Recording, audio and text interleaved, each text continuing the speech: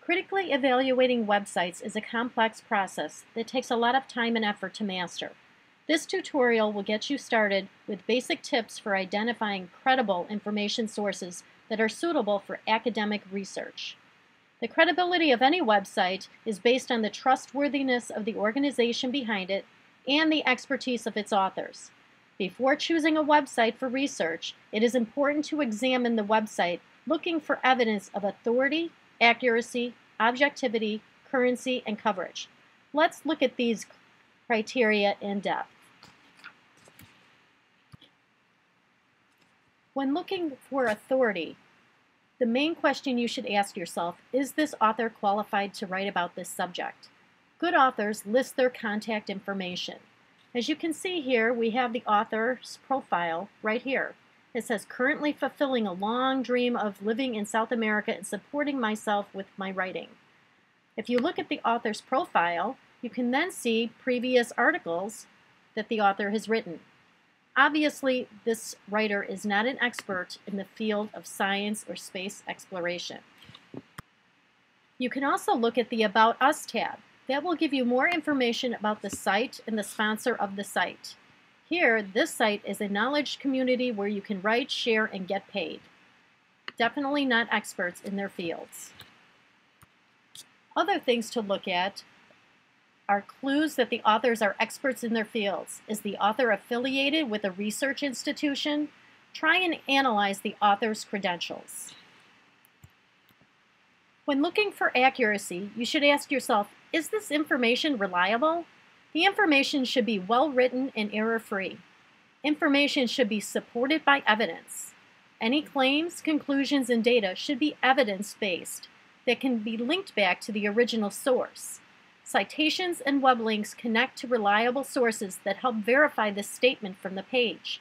As you can see here, the author has claimed that the American flag flutters gently in the non-existent breeze, and that is one reason why the moon landing was a hoax.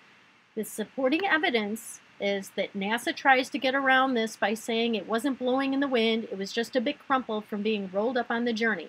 Well, you can judge for yourself. Obviously, this is not a statement that is based on fact or data that has been scientifically analyzed. Objectivity. Is the author trying to sell, entertain, or persuade the reader? Be aware of any potential biases in the information. Check the domain, such as .gov, .edu, or .org, to see who the intended audience might be. Check the mission statement of the site so you can analyze whether the author of the site may have a biased viewpoint. As you can see here, this is a .com site. There are many advertisements here to sell the reader. The information presented does not present both sides. It is just a top 10 reasons for why the moon landing was a hoax. This biased viewpoint is not a reliable source for academic research. Currency. Is the information current, and when was the information last updated? To find this information, look for a publication date. If you don't see one listed at the top, scroll to the bottom of the site so you can analyze whether the author of the site may have a biased viewpoint. As you can see here at the bottom of the site, there is no date as to when this information was created or updated.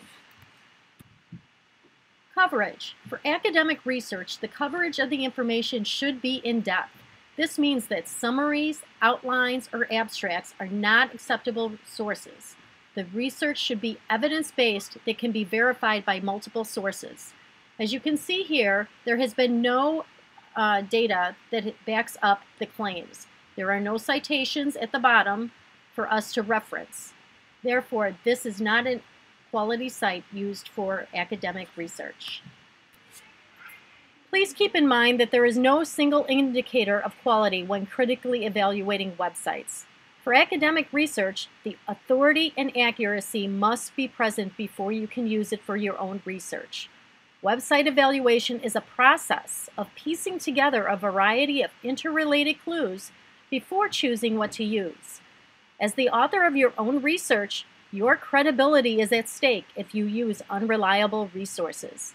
If you need additional help with the evaluation process, please stop in the library and ask for help.